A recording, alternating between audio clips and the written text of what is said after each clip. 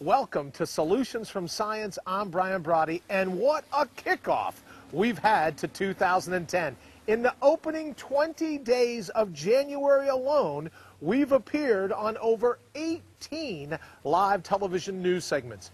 NBC, ABC, CBS, Fox, WGN, the History Channel, the Weather Channel, even Fox News National. Hundreds of thousands of impressions spreading the word of solutions from science and self-reliance. Let's go ahead and take a look at one of the clips.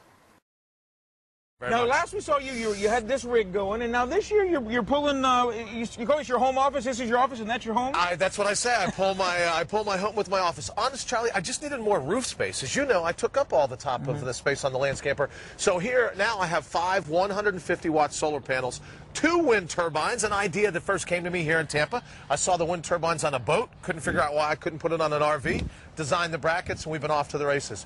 The rest of it, all the power through the rig comes down through those 2 sources into what's called a solar generator. Right inside, everything's powered off the natural energies, the wind and the sun.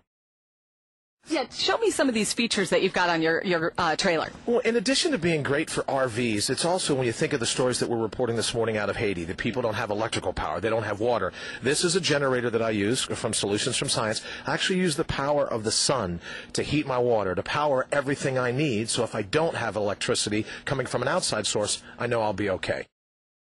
You may consider camping out in an RV roughing it, but the one we stepped on board today has everything you would need to survive and a few modern luxuries that you may not even have at home.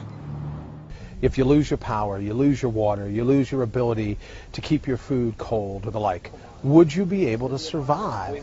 Survival expert Brian Brody travels around the country to show people how to survive in the face of a natural disaster.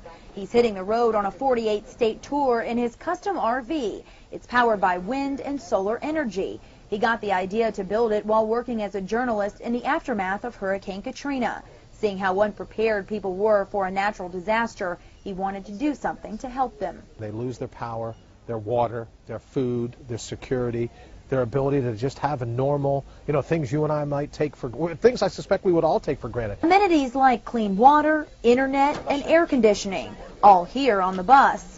Tuesday, Brody stopped off at Sarasota Military Academy to let students step on board to see the mobile wonder for themselves. Pretty cool how he actually grabbed all the solar power and the wind turbines and everything to adjust to nature like that. I didn't expect the big screen TV at all. During Brody's demonstrations, he talks about his certification in wilderness first aid and gives audiences tips on how to customize their homes to make them more energy efficient.